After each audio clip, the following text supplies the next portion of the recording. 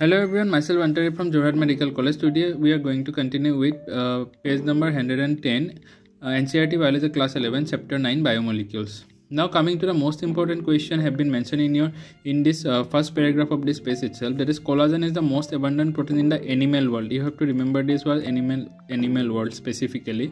And ribulose bisphosphate carboxylase oxygenase, that is Rubisco enzyme. This is an enzyme is the most abundant protein in the whole biosphere. You have to distinguish these two and you have to answer as the question asks. Now coming to the polysaccharides, they are found in acid insoluble pellet. As I have mentioned in earlier videos that acid insoluble pellets, that means macromolecules. These are the macromolecules. And polysaccharides are long chain of the sugar, that is monomer is the sugar. You have to remember this as well. Now they are threads containing different monosaccharides as building blocks. And for example, cellulose is a polymeric polysaccharide consisting of only one type of monosaccharide. As I have mentioned in earlier videos that only one type of monosaccharide, that is glucose. Glucose is the monomer here is a present. And cellulose, hence cellulose is a homopolymer. Here only one type of monomer is repeating, so cellulose is homopolymer.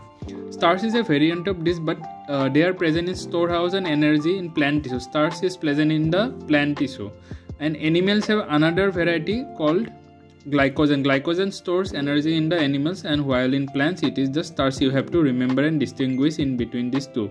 Now inulin is a polymer of fructose. This question have been asked multiple times in your Neet UG examination as well as AIMS examination. You have to remember this, that inulin is a polymer of fructose. In a polysaccharide sense, a glycogen, right end is reducing, RR, you have to remember like this, RR, right end is reducing and left end is non-reducing. You have to remember this too as well, and you should not get confused when the question will be asked in your examination. Now, very important distinguishing factor or test is mentioned here between starch and cellulose, that starch from helical secondary structures. You have to remember this sentence and half of the question is solved. Now starch from helical secondary structure, that's why they can hold iodine. They from helical structure, that's why they can hold iodine. And starch iodine blue in color. You have to remember this.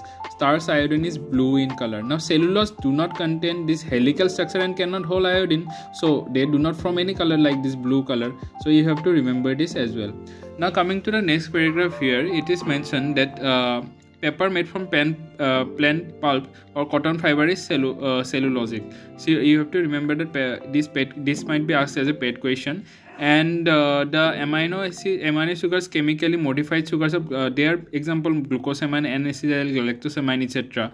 And one more important question is mentioned here, exoskeleton of arthropods, that is made up of complex polysaccharide, that is chitin. And this complex polysaccharide mostly are homopolysaccharide, but the chitin you have to remember.